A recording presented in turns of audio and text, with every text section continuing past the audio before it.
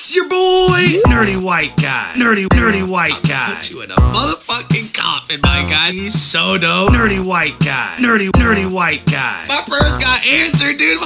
this white dude. Nerdy White Guy. Nerdy White Guy. We're gonna get this shit started, though. Nerdy gang. What's going down, everybody? Today, we are going to discuss this Super Bowl that's about to go down, right? Now, this is going to be a crazy battle. Kansas City, high-flying, crazy-ass offense. Man, they can score at any point on the field, any point in the game, dude. Now, we got San Francisco, a little bit different. They like to run the ball. They like to get Mostert and Coleman going. They like to let Jimmy G pick the plays at the line, you know, and maybe dink over those linebackers. You know what I'm talking about? While Patrick Mahomes is dinking over the entire fucking field, we got Jimmy G just reading the field and having to make decisions whether to run it or just sneak it in right behind those linebackers. They've been doing that all year long with Samuel, number 19. Boy is a beast. Mostert, we cannot forget about him. He had like 240 yards and 4 touchdowns in the fucking, dude, in the NFC Championship game against Green. Dude, they could not stop that boy. And one of the main reasons is because they got Kittle. Now, when you're dealing with Kittle, dude, there's a conundrum. If you bring in a corner to guard him for the pass game, he blows that corner right off the fucking line, dude. He just blows him off. You know, like, dude, a corner is not going to hold up against him in the run game. He's just going to, dude, you see the videos? He's fucking panicking guys, right? And then, so you want to bring up a linebacker, but he's faster than all the linebackers. He just does a quick out on what was that, like a 4th and 4? And ends up running through like 15 dudes, gets face mask, and bro, just kills it. He's bringing that mentality. With the Kansas City Chiefs, bro, they got Mahomes. That's enough said. He was last year's MVP. The boy is absolutely incredible. He doesn't throw that many picks. He's got Tyreek Hill, the super burner on the outside. He's got Harden, the other burner on the outside.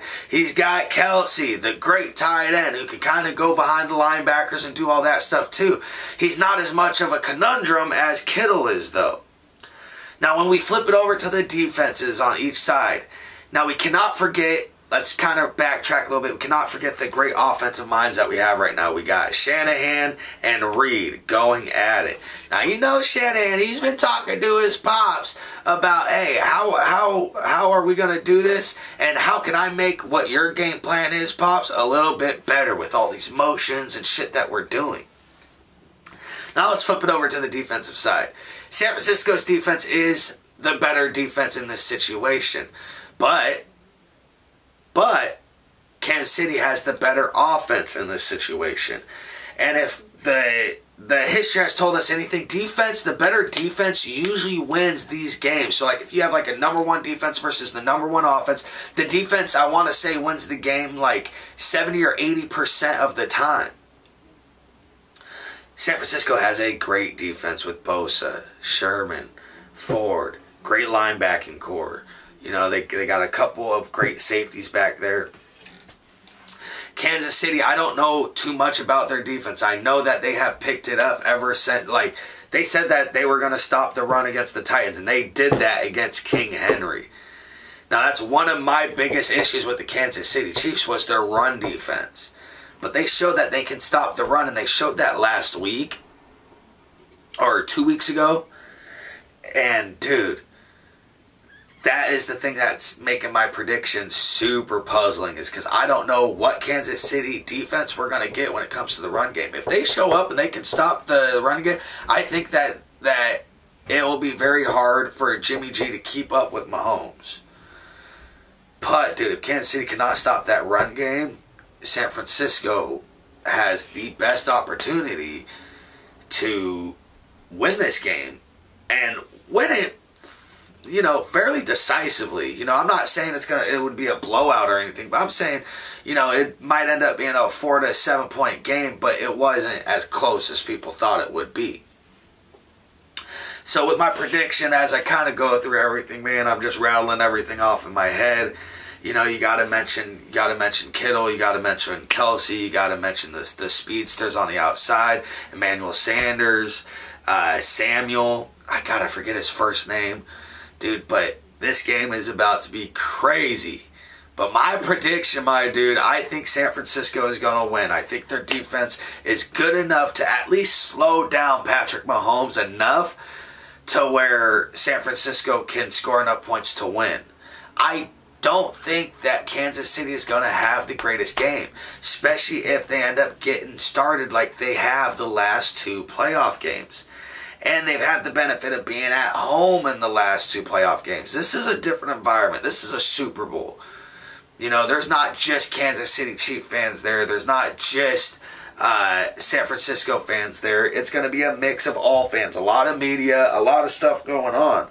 And then they're going to have to wait fucking an hour between halftime, 10-minute commercial break. It's just different. And I think that's going to slow down this fucking really high-flying, high-powered offense. I think the defense can do enough. I think that they don't have the crowd on their side right now. So, yeah, dude, we're going with San Francisco, 31-27. Mark it down. If I am right, say that I'm right. If I'm wrong, come back and give me some shit, man. I do not mind. You know, I've been thinking about doing, you know, some NFL stuff during the NFL season. So, dude, this is a good start. Super Bowl, then we can prepare for next year to start doing other, you know, sports-related shit around here, not just reactions. So, I hope y'all enjoyed that shit. If you guys did, smash that subscribe button, smash that like button, comment, share. All that shit matters. Nerdy gang, as always, love you guys. Thank you for sticking around. And I hope you guys enjoy this. It's a little different, but hey, what are you going to do?